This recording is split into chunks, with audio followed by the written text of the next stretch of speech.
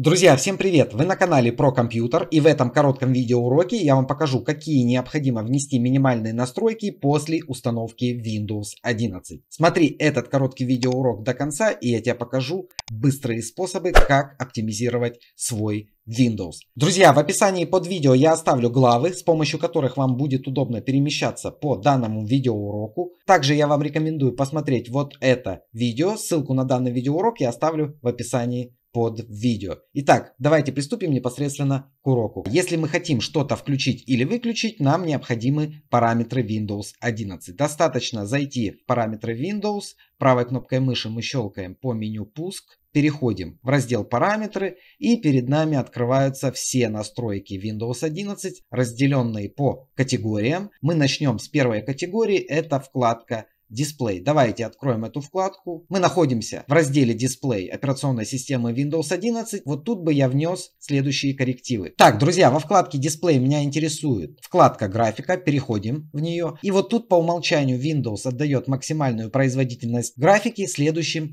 приложениям. Если вы хотите добавить какое-либо приложение или игру, и в дальнейшем, чтобы Windows отдавала максимальную производительность графики данному приложению или игре, то вы должны нажать на кнопку «Обзор» и указать путь к приложению или игре. Давайте я укажу путь к программе Bandicam. Это как тест. Вы можете указать, еще раз повторюсь, путь к своей игре. И заходите в параметры.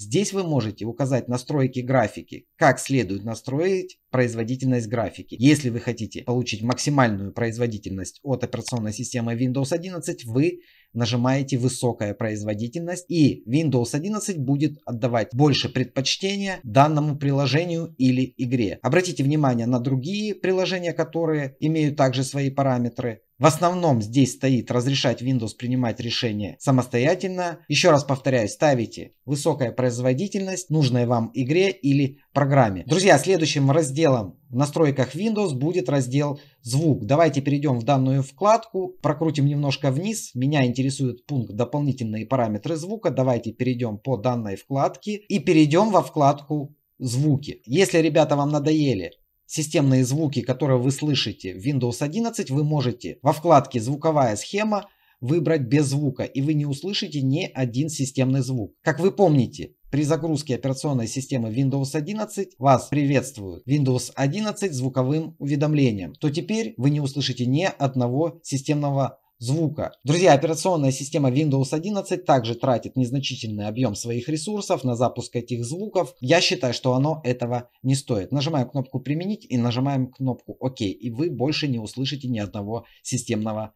звука. Друзья, следующая вкладка, где мы будем вносить изменения в операционную систему Windows 11, будет вкладка «Уведомления». Давайте перейдем в настройки уведомления Windows 11, и, естественно, мы выключим все уведомления от операционной системы Windows 11. Нажимаем «Выключить», и теперь ни одна программа или приложение не отправят нам уведомления. Друзья, следующим разделом, где мы будем вносить изменения, это будет раздел «Питание». Давайте перейдем в настройки данного раздела, переходим в «Питание», и обратите внимание на вкладку «Режим питания». Оптимизируйте свое устройство в зависимости от энергопотребления и производительности. Я вам рекомендую поставить здесь максимальная производительность. Друзья, режим максимальная эффективность энергопотребления подходит для владельцев ноутбуков, чтобы их продолжительность работы от аккумуляторов была значительно дольше. Друзья, для оптимизации операционной системы Windows 11 я вам также рекомендую внести изменения в настройках памяти. Давайте перейдем во вкладку «Память». И что мы тут видим? Друзья, в настройках памяти Windows 11 меня интересует всего лишь один пункт. Это контроль памяти Windows 11. Давайте его включим. Это позволяет нам автоматически освобождать место и удалять временные файлы, которые со временем накапливает операционная система Windows. Вы также можете зайти вот в эти три вкладки. Я вам рекомендую это сделать прямо сейчас. Давайте начнем с первой вкладки. Это приложения и компоненты. Давайте провалимся в данную вкладку. Друзья, обратите внимание, мы видим все приложения, которые установлены у нас в Windows 11. Далее, друзья, если мы нажмем на вкладку «Сортировать по размеру», нам отобразятся все те приложения, которые занимают место на нашем диске. Если вы не пользуетесь какими-либо приложениями, например, я не пользуюсь приложением Microsoft Teams, я рекомендую его удалить. Нажимаете на вот эти три точки и выбираете удалить. Далее вы прокручиваете вниз и ищете все те приложения, которыми вы не пользуетесь. Также, друзья, давайте вернемся на пункт назад. Давайте провалимся во вкладку «Временные файлы». Обратите внимание, если вы обновляете свой Windows 11, у вас со временем накапливаются копии всех установленных обновлений. Обратите внимание на размер. В моем случае у меня занимает место 7,3 гигабайта. Мне эти временные файлы абсолютно не нужны. Я нажимаю «Удалить файлы» и нажимаю «Продолжить». Теперь происходит очистка Windows 11 от временных файлов, от файлов оптимизации доставки, языковых ресурсов и очистка обновлений Windows. Друзья, следующим шагом оптимизации Windows 11 это будет Центр обновления Windows. Давайте перейдем на данную вкладку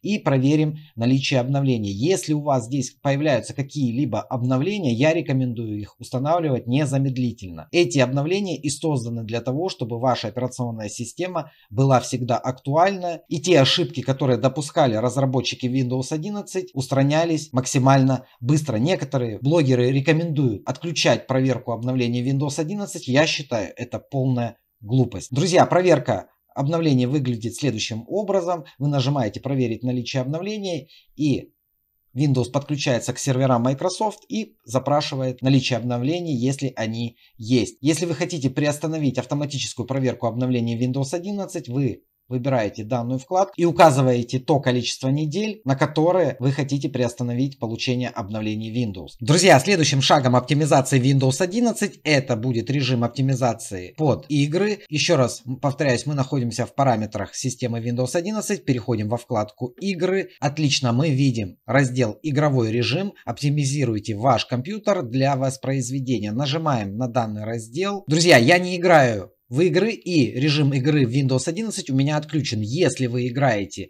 в какие-либо игры, вы включаете для себя данную функцию. Друзья, также в разделе приложения есть вкладка «Дополнительные компоненты». Если мы перейдем по данной вкладке, то здесь также показываются приложения, которые установлены и работают в операционной системе Windows 11. Например, факсы и сканирование Windows. Если вам не нужно данное приложение, нажимаете «Удалить». Проигрыватель Windows Media Player. Все мы пользуемся уже давно другими проигрывателями. Вы также его можете удалить. Если вы не паритесь с количеством места на диске, у вас его много, я не рекомендую удалять данные приложения. Давайте еще раз вернемся в параметры. Обратите внимание на вкладку воспроизведения видео. По умолчанию стоит настройка оптимизировать до уровня заряда аккумулятора. Если у вас ноутбук, вы оставляете все как есть. Если у вас персональный компьютер, ставите оптимизировать для качества видео. Друзья, давайте оптимизируем раздел конфиденциальность и защита. Давайте перейдем в данный раздел. И обратите внимание на разделы разрешения Windows. Нас интересует вкладка «Общие». Разрешить приложениям показывать персонализированную рекламу с помощью моего идентификатора рекламы. Давайте, в общем, все, что тут есть, мы отключим. Теперь, друзья, давайте задействуем все ядра нашего процессора. Для этого нам необходимо зайти в конфигурацию системы. Это можно сделать следующим образом. Правой кнопкой мыши мы щелкаем по меню «Пуск», переходим в «Выполнить». Пишем всего лишь одну команду. Все команды я оставлю в описании под видео. ms-config и нажимаем Enter.